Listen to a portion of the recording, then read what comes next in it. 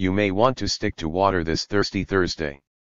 A group of the country's top cancer doctors are taking an unprecedented stance against alcohol, saying that its ties to cancer simply make it too much of a risk to public health, according to a warning published Tuesday in the Journal of Clinical Oncology.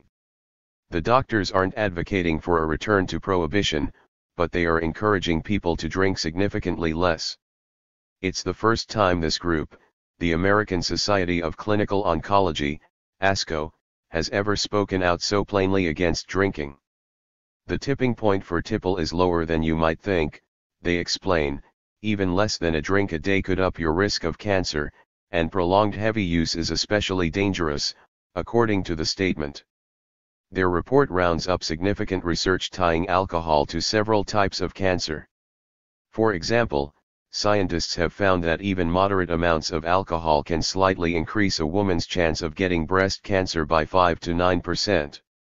Other types of cancer that have convincing links to alcohol consumption include liver, pharynx, larynx, esophagus, colorectal, and many of the kinds that spread in the oral cavity, according to research ASCO cited from the International Agency for Research on Cancer.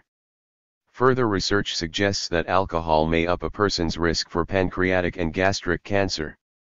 One study ASCO cites even found that 5.8% of all cancer deaths in the world in 2012 could be attributed to alcohol. The group's warning comes at a time when alcohol consumption is on the rise.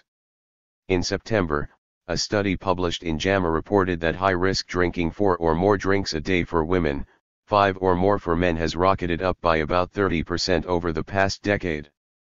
Moderate drinking less than 1 drink a day for women, and less than 2 for men also rose by 11% from 2002 to 2013.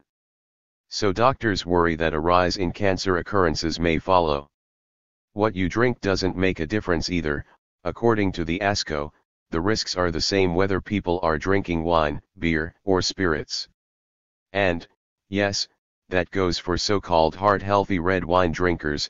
2 reports on vino's health benefits may be overstated, the doctors say.